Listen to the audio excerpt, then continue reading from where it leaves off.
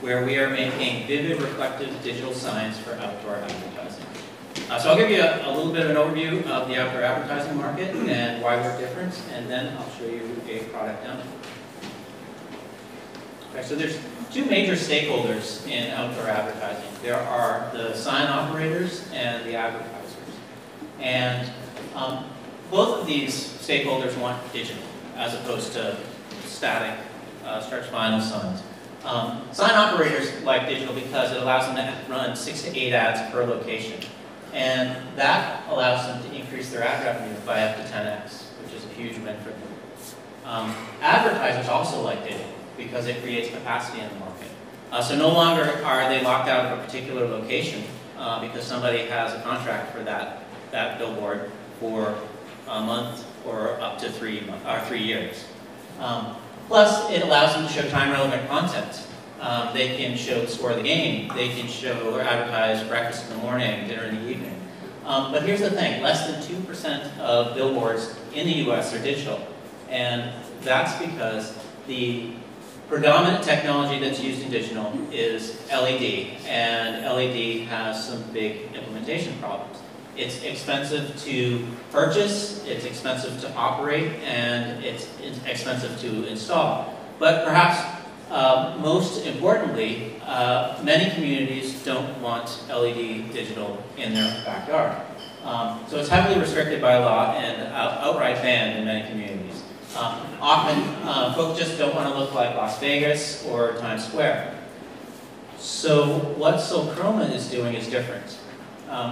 Here is a still image of one of our displays. We're making a low-power reflective display that's thin and light and low cost using commodity materials. And perhaps the most important thing about our technology is that it is reflective. So it doesn't emit any light, and therefore it is regulatory friendly.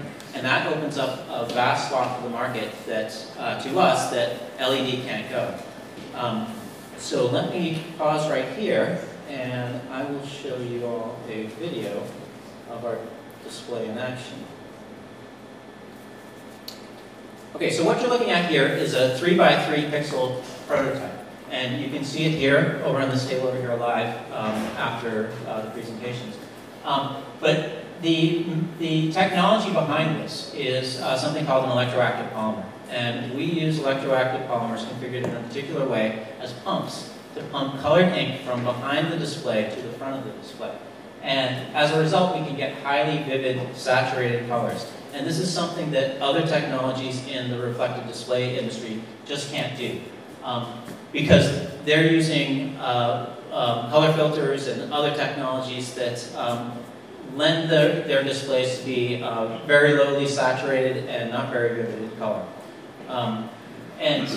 We've solved many of the big problems in this space, and as a result, we're able to generate and produce a full color, highly saturated sign. So I'll stop right there and maybe take some questions from the audience.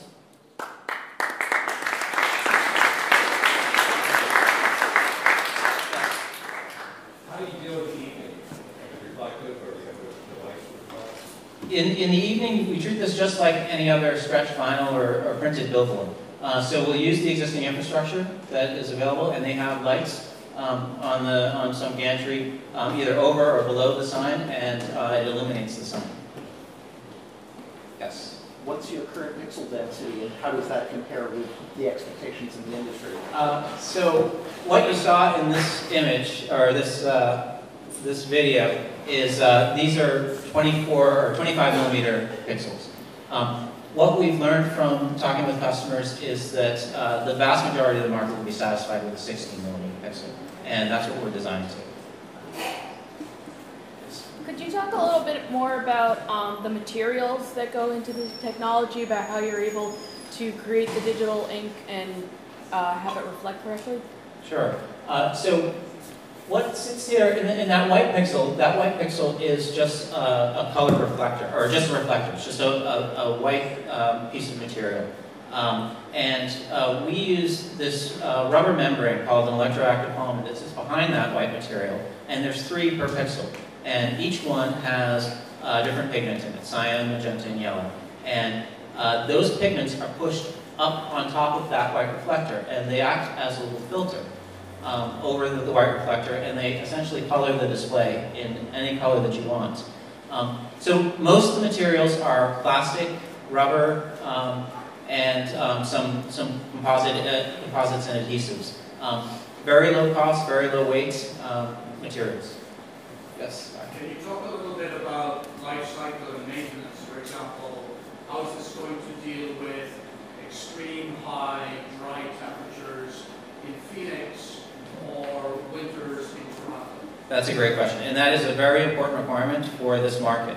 The incumbent technology is expected to last between 5 to 10 years, depending on the quality of the product.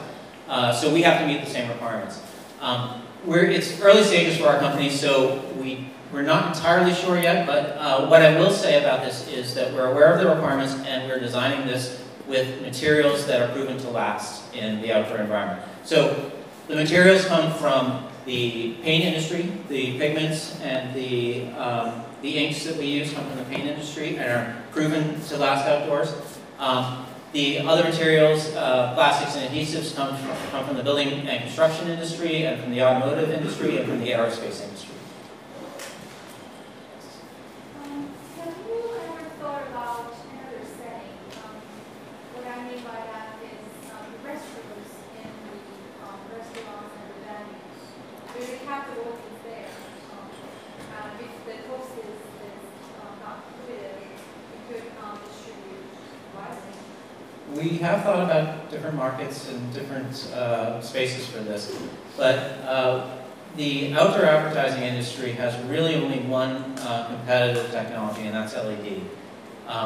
Indoor, there are very strong competing technologies like OLED and LCD, which it would be difficult for us to compete against. Plus, our technology really lends itself to large area displays with large pixels like you see here, rather than miniaturization, which would be necessary for the closer viewing distances for indoor environments. However, we have discussed with some customers other applications outside of advertising, and that is in the architectural industry. Perhaps displays that sit on the outside of buildings for a digital mural similar to the WGBH building that sits over the North Pike, or just for building facades to create an interesting look and feel that's changeable on a daily, hourly, or minute-by-minute basis. Yes? I own shopping centers, and we're looking at a major sign replacement project, which is a new sign, and I wish you guys were the one. We'd be happy to talk with you. But you guys, price of what your cost of commercial would be based on the 250K for typical buildings. That's right. 250K is generally the top of the range that we understand for a high-quality billboard. We think we'll come in at roughly 50% of that, or 125K for a 14 by 48 billboard. Back there. Is that the refresh rate live? That is live, but that's not the fastest that we can go. I was wondering what the prospects are for animation. This technology is, here's what I'll say about that. We are capable of animation, but we're not designing for animation. In fact, for the market that we're going after, animation and video is prohibited. So we're looking for quick refresh, but not necessarily for animation. What we are capable of doing is faster than you did see in this video. And again, that's an early prototype, and we'll be making improvements to it, and the refresh rate will get much quicker. All right, thank you, Art.